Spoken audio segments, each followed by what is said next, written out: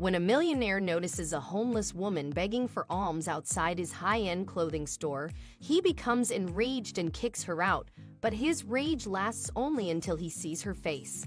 Millionaire businessman Morgan Wright was a stringent man and could bear anything but the sight of the homeless and poor.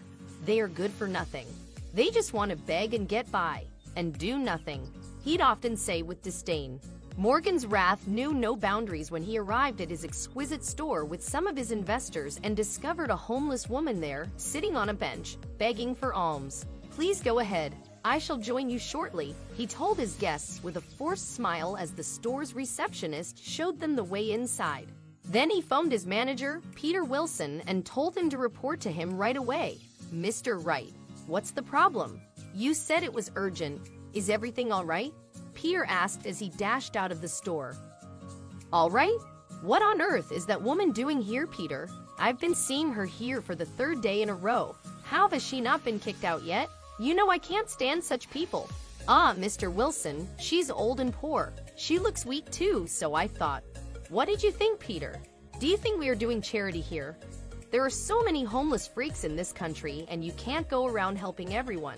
They must learn that working hard and establishing a life for themselves is their only option. Tell her to leave now. She should be out of my sight in 5 minutes," Morgan yelled. Peter looked at the feeble old woman who sat with her head bowed, a sign beside her. "I haven't eaten in days.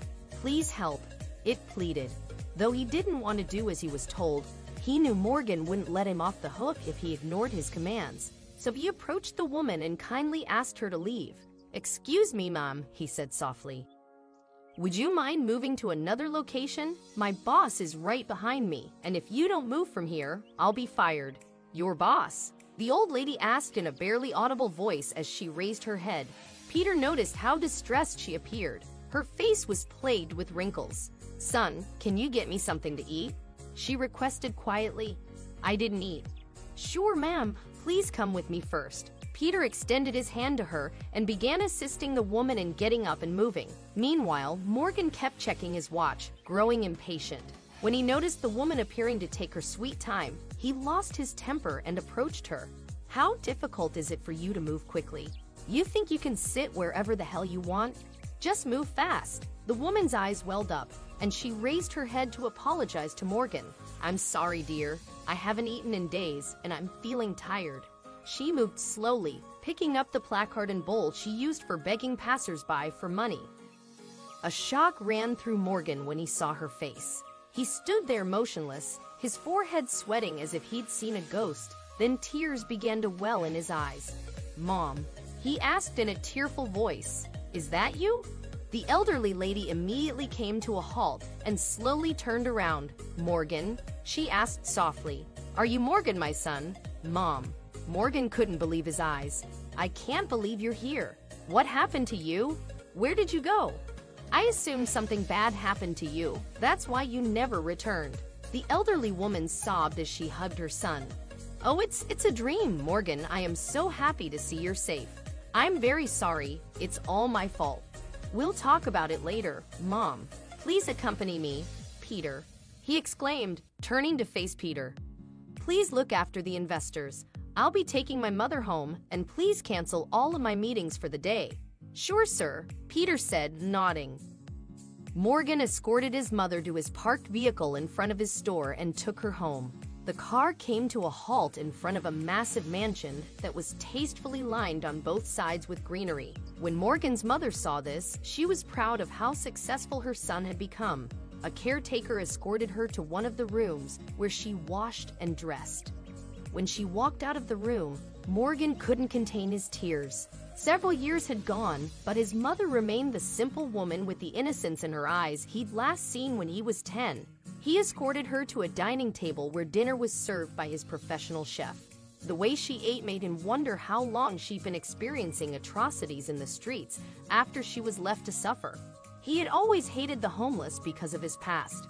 Morgan's alcoholic and abusive father kicked them out when he was 10 years old. Following that, he and his mother scoured the streets, begging others to help them, but no one cared. Then the worst happened one day. Mrs. Wright informed Morgan that she would return after getting supper for them and asked him to wait. He waited for her under a streetlight, but hours passed, and she never returned. He was crying as he sat there when a cop approached him. "Hey kid, what happened?" he asked in a heavy voice. Morgan looked up and saw the cop standing in front of him with his hands on his hips. My mother, she left to fetch us food, but she didn't return," he sobbed. You got her photo or anything?" Morgan shook his head, so the cop motioned for him to follow. He was taken to the police station, and after learning he and his mother were homeless, social services placed him in an orphanage while the cops searched for his mother. When weeks passed and there was no success, Morgan was admitted to the orphanage permanently. Years later, he left the orphanage and pursued business studies at a local community college.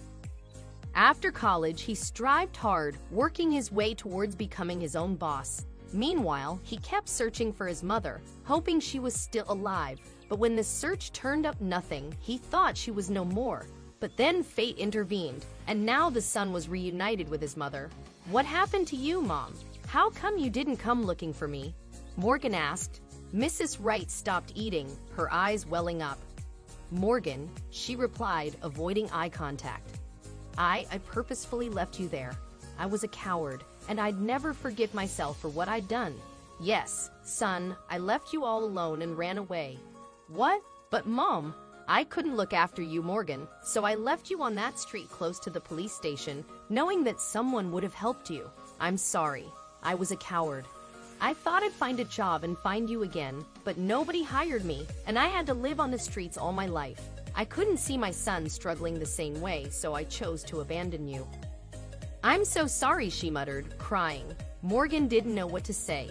He had always despised the homeless because he believed they took advantage of their condition and survived by begging since they were lazy and refused to work. But when he found out his mother had been living on the streets, he understood how wrong he had been. At the same time, he was hurt that his mother had abandoned him, but he reasoned that it was for the best.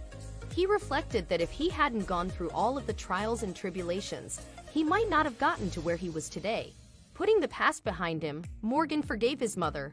He also developed a sense of compassion towards the homeless. He realized they don't beg for a living because they're lazy, but because they were compelled to do so by circumstances, and he had no right to condemn them. He hugged his mother and said, "It's okay, Mom. It wasn't entirely your fault. I'm glad we're together now, and nothing can separate us this time."